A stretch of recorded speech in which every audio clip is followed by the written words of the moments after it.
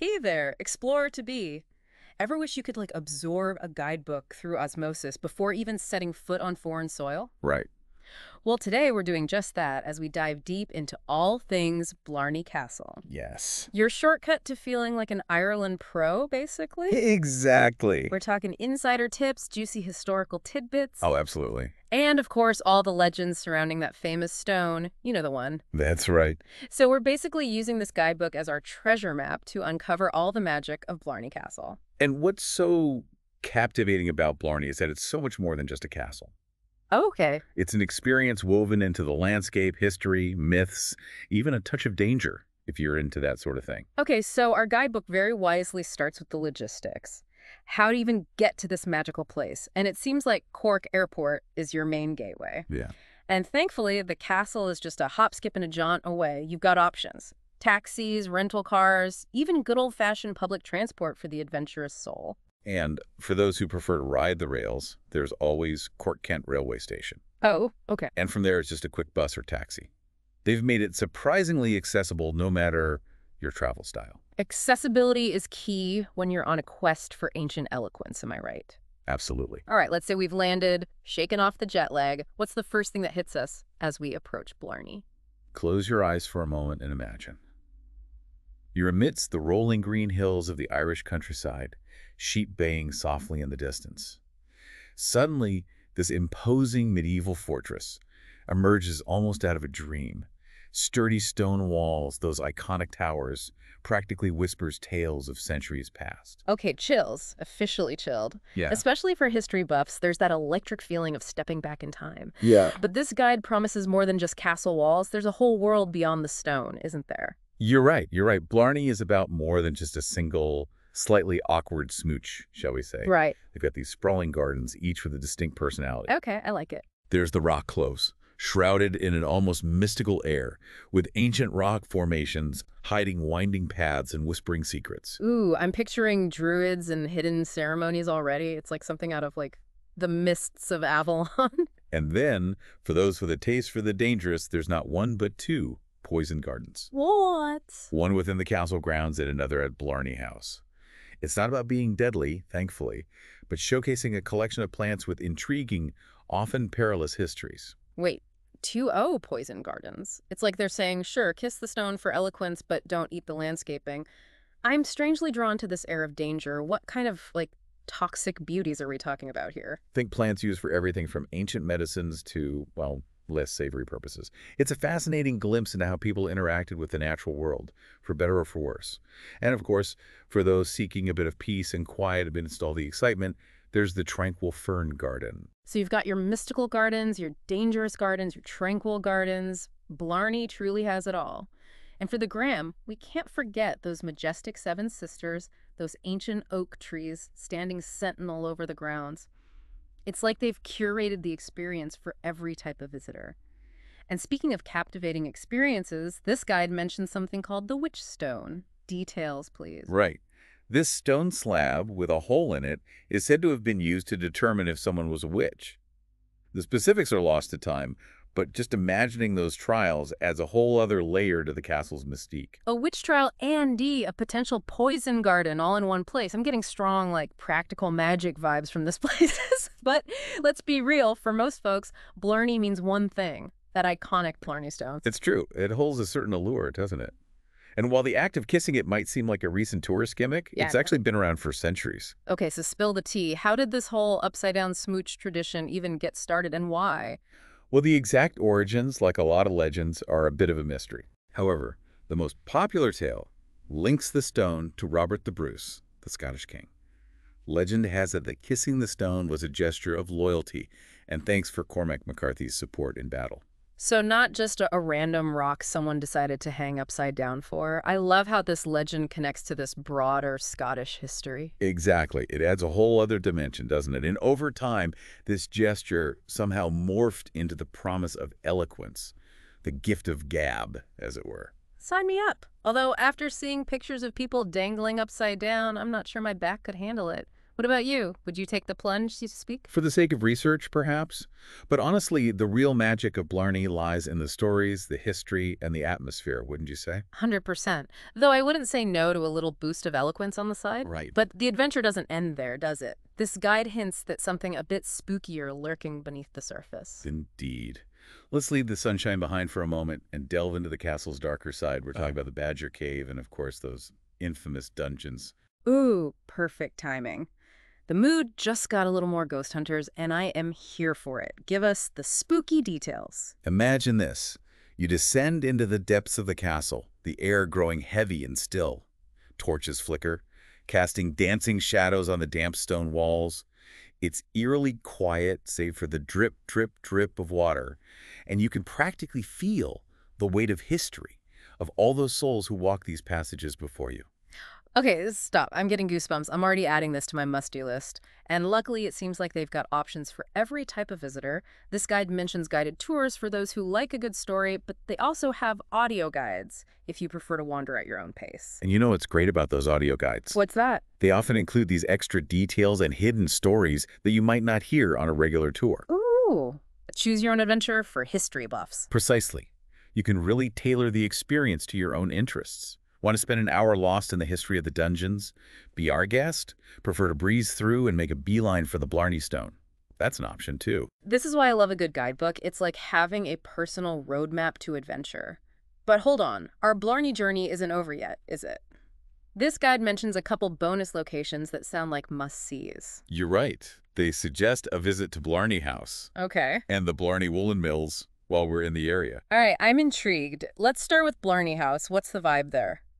Think Georgian elegance, rolling lawns, a true step back in time to a more refined era. Ooh. Imagine strolling through grand halls, picturing the lives of the families who once called this place home. So you've got medieval castle vibes, A&D, stately manor vibes, all in one trip. This is like a historical buffet. Exactly. I love it. Blarney House offers a glimpse into a different facet of Irish history and architecture. Plus, they offer guided tours there as well, Oh, nice. so you can really delve into the lives of the families who live there. I do love a good dip dive. And what about the Blarney Woolen Mills? What treasures await us there? Get ready for a shopper's paradise. Okay. It's a haven for traditional Irish crafts and goods. Nice. Think cozy Aran sweaters, beautiful Celtic jewelry, all those unique souvenirs you can't find anywhere else. Oh no, my wallet is already crying. It's not a real vacation unless you come back with an overflowing suitcase, am I right? I wouldn't dare disagree. And speaking of overflowing, did we mention that Blarney House boasts its very own poison garden? Wait, are you serious? It seems they have a penchant for the dangerous side of botany. Wait, seriously? Another poison garden? You've got to be kidding me. That's 2 at the castle and now 1 at the house. Okay, note to self, do not eat anything while exploring Blarney. This place is a choose-your-own-adventure for the senses, just maybe err on the side of caution when it comes to the local flora.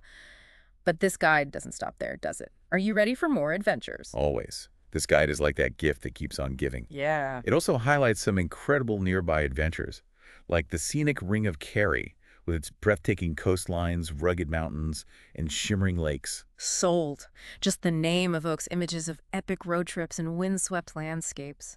And if you're craving a bit of city life, Cork City is just a stone's throw away.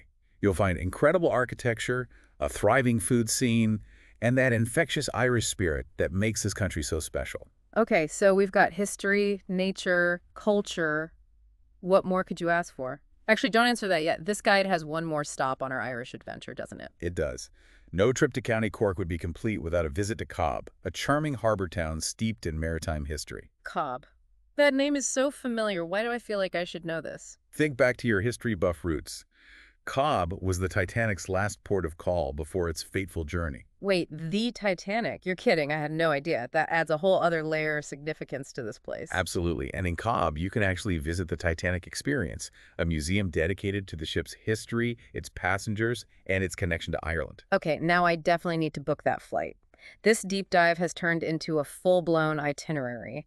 We've gone from kissing stones to uncovering hidden histories to practically setting sail on the Titanic. And we haven't even gotten to our listener questions yet. Oh, where's... We've got a lot to unpack, from hidden passages to the best time of year to indulge in a pint of Guinness. All the important questions. But we'll save those juicy details for after a quick message. Stay tuned.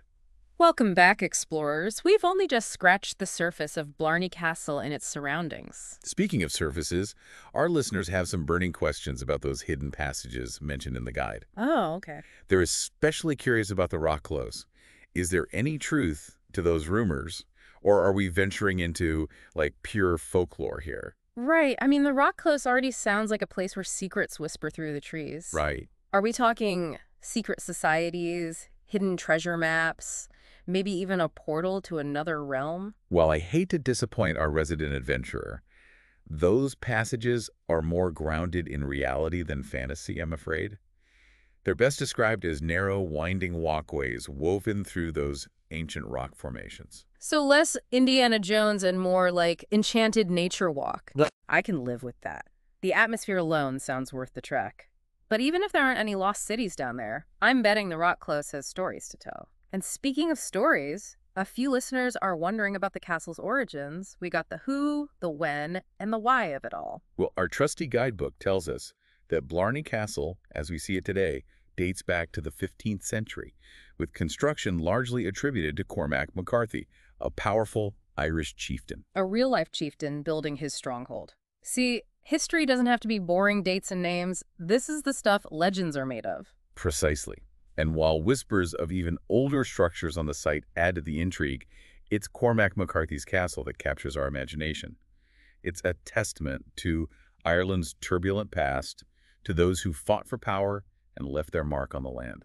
And speaking of Mark, let's talk about that Blarney Stone and the infamous Gift of Gab. Some listeners are skeptical. Is there any historical basis for this legend, or is it just a brilliant marketing ploy to get us dangling upside down? It's a question that sparked debate for centuries. Right. As with many legends, the origins are shrouded in mist. But one theory suggests the stone itself was a gift from Robert the Bruce to Cormac McCarthy as a thank you for his support in battle. Wait, the Robert the Bruce? As in Braveheart, Robert the Bruce? The one and only. This just keeps getting better. Okay, so what does Robert the Bruce have to do with kissing stones for eloquence? Well, legend has it that kissing the stone was initially a gesture of, like, allegiance and gratitude between these two powerful leaders. Wow. It's fascinating how such a simple act could evolve into a tradition associated with eloquence and persuasion. Talk about the evolution of an idea. It shows you how powerful stories can be. But enough about legends for now. Let's get practical. Okay, yeah. Several listeners want the inside scoop on planning a trip to Blarney. Okay. First up, best time to visit. We talking spring blossoms, avoiding summer crowds, or embracing the moody charm of autumn? Our guidebook recommends spring-fall for the sweet spot of pleasant weather and manageable crowds. Of course, as with all things Ireland, packing layers in a raincoat is never a bad idea, no matter the season. Words to live by.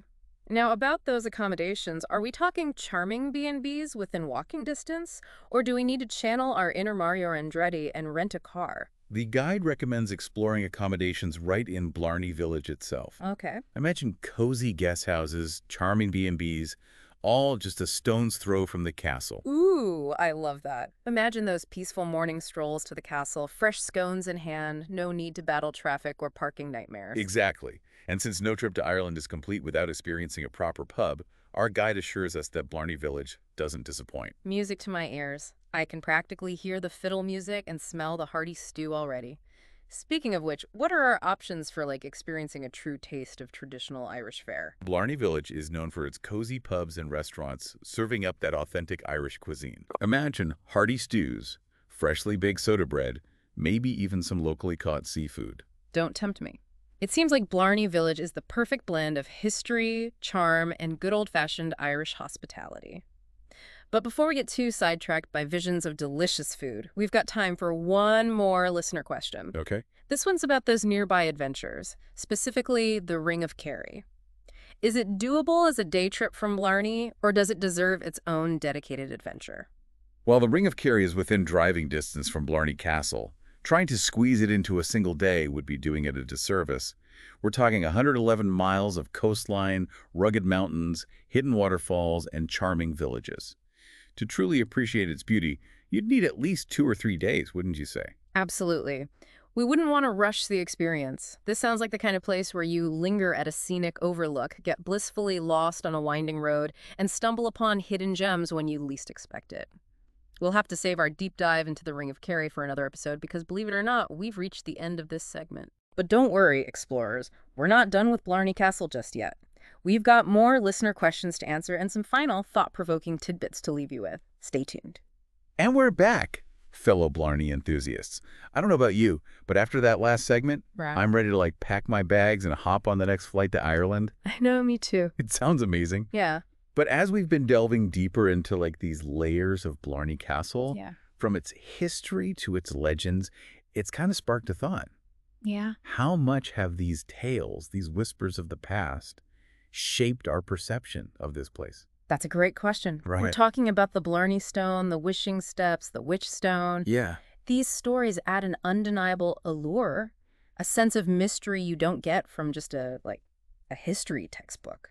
It's true. We as humans were naturally drawn to a good story. Right. That's how we make sense of the world, how we connect with something larger than ourselves. So even if those stories started as whispers, passed down through generations, they've become a part of the fabric of Blarney Castle, haven't they? They absolutely have. Yeah. And in a way, they've ensured that Blarney Castle is more than just a crumbling ruin. Yeah. It's a living, breathing testament to the power of storytelling. I love that. It's like those stories have breathed new life into these ancient stones, given them a new purpose in our modern world. Precisely. Okay, I'm getting a little sentimental over here. I think you've officially turned me into a believer in the power of a good story. But before I get too sappy, I have one last very important question for you. Okay. If you could design the ultimate Blarney Castle experience, Yes. what would be your must-do? We need to give our listeners something tangible, something to inspire their own adventure. Okay, let's see. For the ultimate Blarney experience, I would start with a peaceful morning stroll through the gardens, just soaking up the tranquility of nature before the crowds arrive. Sounds idyllic. Then, of course, no trip to Blarney is complete without a visit to said Blarney Stone, embrace the tradition, face your fear of heights, and pucker up. Hey, you never know. You might just come down with a serious case of the gift of gab. Who knows? It could happen. Afterward, I would delve into the castle's history with a guided tour, making sure to spend some time in those atmospheric dungeons. Spooky and historical. It's all about balance, you know? Exactly. And to top it all off, I would head back to Blarney Village for a hearty meal and a well-deserved pint of Guinness at a cozy pub, listening to some live traditional music. Okay, you've painted a picture of pure Irish bliss. I can practically taste that Guinness. And that, my friend, is the magic of Blarney Castle. It's an experience that lingers long after you've left the castle walls. Beautifully said. And there you have it, explorers. We've journeyed from the practicalities of getting to Blarney Castle to the legends that make it so captivating and even ventured into the surrounding countryside. Right. We hope you enjoyed this deep dive. Yes. And until next time. Happy travels.